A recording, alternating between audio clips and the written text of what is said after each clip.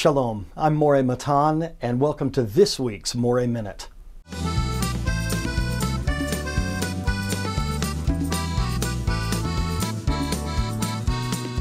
This week, we have a double portion in the Torah of Vayakhel and Pekudei.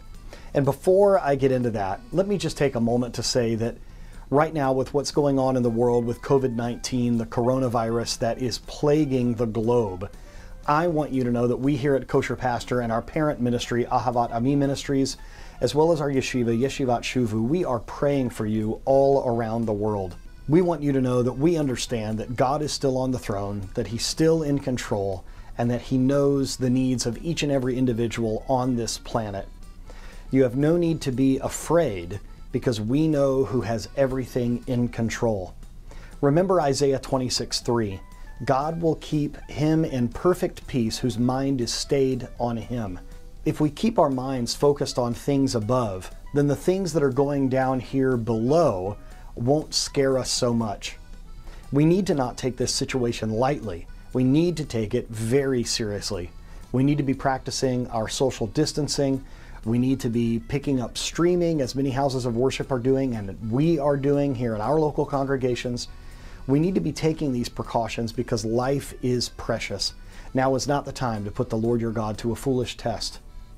Let me give you just a little bit of information about this double portion here and how the Holy Spirit has absolutely brought this together for this time. You see, in certain years, Vayakhel and Pekudei are separate Torah portions, but in certain years, like the one that we're in right now, they are a double portion put together. Now what's interesting is Vayakhel means community and Pekudei means individuality. Isn't that staggering? Because right now what we are doing is acting as a community as a bunch of individuals. Because we've had to distance ourselves physically from one another, it seems like it would be impossible to have community. But that just isn't the case. You see, what we're able to do using this wonderful technology that we have, we can still be connected to one another even though our individual households are separate. What the rabbis say is that if these two portions of the Torah were far away from each other in the Torah, then we would think that a community mindset and an individual mindset were mutually exclusive and could never be looked at as coming together. But because in some years, as in the case of this year, they are together as a double portion, they are almost interdependent. The idea of community and the idea of individuality. Do not give up on community. Do not forsake meeting together. Meet online. Our parent ministry and our yeshiva are starting something very exciting that is happening this Shabbat. If you don't have somewhere to worship on Shabbat morning, then we're going to be getting together online. Go to the Ahavat Ammi Facebook page and look for the link where you can join with us, where we will do liturgy and modern praise and worship music from the Messianic world and a Devar Torah and community. And we'll be able to be individuals sitting on our phones or tablets or computers, but joining together as one community.